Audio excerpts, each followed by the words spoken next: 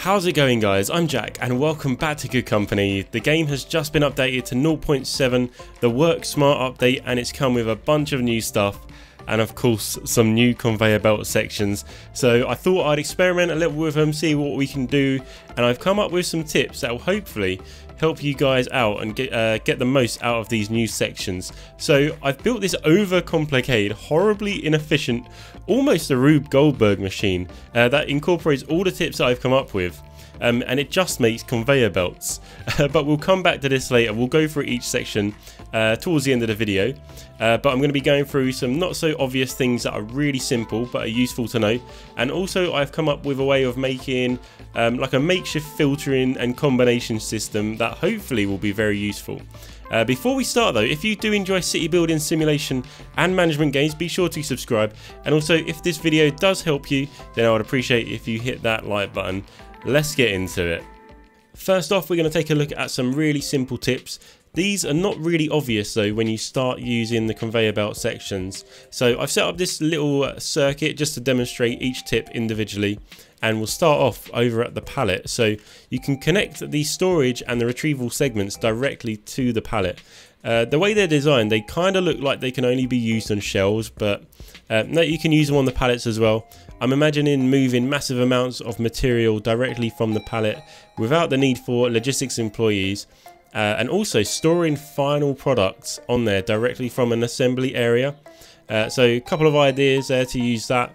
As we follow it around, we come to the overhead section. Now I just want to say they've done such a good job with these overhead sections. The design is actually spot on, it's brilliant, but they are normally used for people to walk under. However, you can actually put conveyor belts under them as well, so that's going to make laying out the conveyor belts a lot easier to know you can actually put them underneath the overhead sections. So following it around a little bit more, we're going outside, and what's this? We've got a shelf outside. How crazy is that? So before you couldn't put shelves outside, but now you can. Now I'm imagining some sort of outdoor storage area just to save space inside your work zones, giving you more space for tables. I've got an idea for this. I'll show you a bit later on in the video my idea, but for now, shelves outside, game changer, mate. The next thing, we've actually got hatches in the wall now for conveyor belts. So again, you can snake conveyor belts through walls of buildings now at certain points, again making layouts much easier. Next, this one's a little bit hard to see, but I've got an overhead section right next to an automatic storage segment. So basically this is demonstrating you don't have to have a short bit of conveyor belt between sections. You can place some directly next to each other and it will still work. Now it's a few caveats. Some sections can't go together. It's just about experimenting to find which ones do work together, and how useful they are together. So something like this is very useful. Again, layouts make it a little bit easier to lay out your conveyor belts. Over this section as well, the retrieval segments and the storage segments don't have to be on the front of the shelf. They can be on the back like that storage segment, or on the side. It doesn't matter. The workers have to obviously get stuff from the front of the shelf, but the conveyor belt parts are useful anywhere along the shelf basically, so that's really good to know as well. So the last thing, and I thought this was quite funny as well, the storage segments can actually put directly into a bin as well. So I don't know if there's any use for this. I mean, like, let me know in the comments if you can think of a reason why you want to do this, but I thought it was quite funny. So that is the quick tips. Now we're going to move on to the good stuff. Okay, so now I think these are the best tips in the video here. We're going to be building a filter, and this is going to let you sort materials, modules and components from a single conveyor belt onto different shelves. Now I'm guessing a conveyor belt section like this will exist at some point in the game. However, I'm going to just whack a few things together, and well, this is how it works basically. It's a bit janky, but what would you expect from the Jackmas Games channel? So we're going to start off with, basically we're going to be ordering in metal, plastic and chemicals, and then sorting them into 3 different shelves. So what we're going to start with is a small shelving rack, and we're going to whack that down there. So the material is going to come down this conveyor belt here and get split up through this shelf onto 3 different shelves. So I'm going to whack these shelves. Well, we'll do those shelves in a second. So we're going to go to logistics, and we're going to take the automatic storage segment, put that like that, and then we're going to take some automatic retrieval segments and place them on each side just like that. Now we're going to set each of these to a different material. So we'll set this one to chemicals, put that all the way up to 50. This one is going to be metal, put this all the way up to 50 as well. This one as well, put this to plastic. I think plastic was the last one, wasn't it? What's that one? Metal, plastic, yeah. So that's the initial layout. We're now going to connect these up to some shelves. So we'll just put a conveyor belt down like that. We'll put one like that as well. And then Jack, get out of the way. Always in the way, mate. So that one's going to that one. Literally talking to myself now.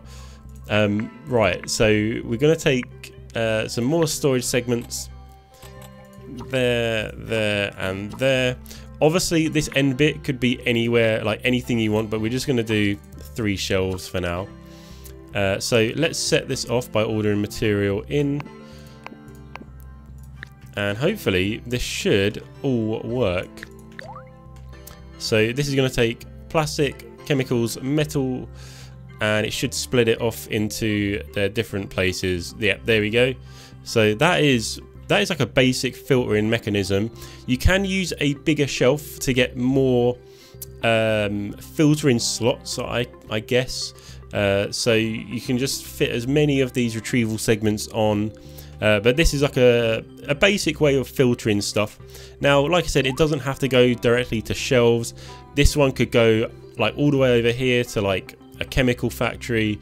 This could go to like the metal workshop and everything like that. So let me know in the comments if you come up with any good stuff for using that. But that is a really good way of using the sections that we've got and making something like different out of them. The next thing we're going to do is actually combine each of these as well. So the next thing we're going to be building is the opposite to this filter thing. We're going to take each of these inputs and combine them into a single output. Useful for, well, not wasting conveyor belt parts, sending 3 conveyor belts all over to the same section. So we'll do that now. We're just going to whack down a shelf. Again, if you want to add more combination slots, then use a bigger shelf. But we'll put that there. We'll connect the automatic storage section there. We'll put one on there and one on there. Let's get some conveyor belts going as well. One there. I haven't left myself enough room for this, so it's all a bit squished up, but it's okay at the moment. Then we're going to do an automatic retrieval section there, and the conveyor belt we shall snake out this door over here, and we'll just get a big shelving rack for now. So we'll put that like that. So this one, it's better to set this one first because it can really mess things up. So we've got chemicals, metal and plastic. So let's go into here. We'll add chemicals all the way. Then we want to add another one, metal all the way up, and then plastic as well. We'll do that, and then we're going to pause it as well, just so we can get these all set up at the same time. This is going to retrieve the chemicals. Put that all the way up. This one is going to retrieve the metal. Again, put it all the way up, and this one is going to retrieve the plastic. So there we go. Now this we'll combine all of them into a single conveyor belt, being able well, letting you send all the materials over to a different section of the factory. Now I've done a real schoolboy error here. I didn't put a I didn't put a storage an automatic storage segment there, so we'll just whack that down the right way around, turn it around like that. Amazing. And there we go. So that's combination, so filtration, combination, machine, Very useful, I think. Again, I can't wait to see what people can do with this, because this, I feel like these sections, I said before, are going to end up in the game at some point. So, oh my days, it's filled up already. So yeah, there we go. That's filtration and combination. So next we're going to look at that huge contraption thing, abomination that we saw at the start, and we're going to start with that at the end of it. So this is a storage warehouse that I came up with, and this is the thing I think we could actually do outside. So a huge storage area like this. Basically, I've got a automatic retrieval segment and an automatic storage segment facing each other, connected to some big shelves. Now this means when a product comes down here, it gets moved along all the all the way through the shelves, and gets stored, and this gives you massive storage. So when this shelf fills up, stuff will start getting stored on this shelf, and when this fills up, this will start using this one, and so on. And you can connect as many of these as you want. Now I don't know why you'd ever want to store this much stuff, but I'm sure it's going to be useful at some point. And like I said, this could easily be done outside, and then when you want to get stuff back inside, you could literally just move one shelf inside and use that, or you could connect the conveyor belt to it and just have one shelf inside, which is one that the workers pick from. So that's like a storage section idea that I came up with. But let's have a look at this machine now. This actually just makes conveyor belts. I thought it would just be fun, like just to get like a mess of things going all over the factory and stuff. It's horribly inefficient, like I said, but it's pretty interesting to look at. So we're starting here. We've got the pallet, and we've got plastic being taken out this way. Now this goes down here underneath this overhead section, goes over this section, does like a little U-bend over onto this big long overhead section, just like that. Gets transported outside, again over another overhead section, and gets stored on this shelf here. So that's the plastic, and for conveyor belts we need metal rods and gears as well. So this here takes metal from the pallet, it splits it into two. Now here, this one takes a big stack of 50 out, and here it splits it off equally, so it takes 25 on one side and 25 on the other. With these numbers here, it's a little bit of experimentation to get it working and not backing up, and it can be quite difficult, so just keep going with it. But it can take a while and can get backed up a little bit, just like this. However, this is fine because these are only using metal. So here we go. The rods this metal gets made into rods, and this gets made into gears. These go down over here and get combined onto this shelf here. So you got rods and gears here. They get taken off and put down this conveyor belt here, which then goes over this section, then under this section, and then back over this section, and around this corner, and then again over this section into this building, and stored on this shelf as well. Now that's the good thing about the combiner, because otherwise we'd have had to have two different conveyor belts taking each product, but now we can just use one conveyor belt to transport both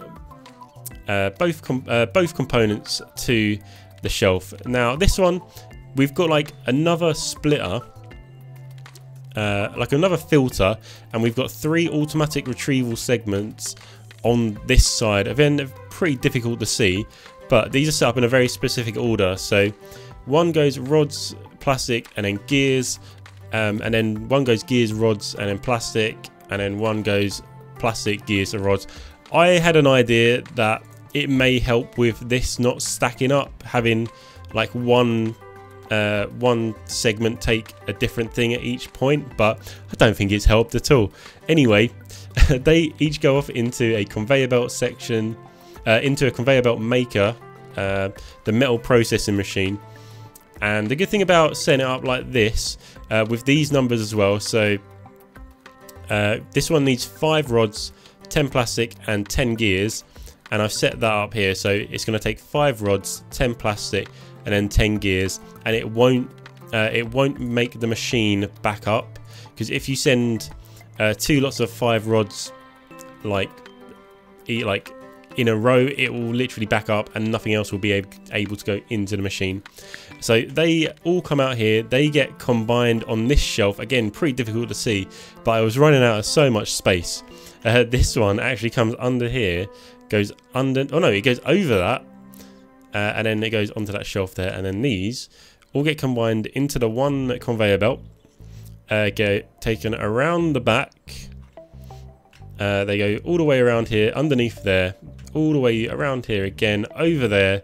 That's just a little walkway section, and then onto the storage area.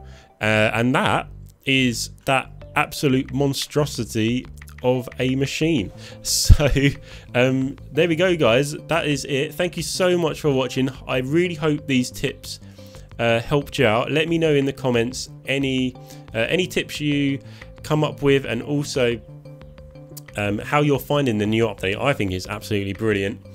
So yeah, thanks for watching, guys. If you did enjoy the video or it helped you out, please press the like button, as it really does help me out.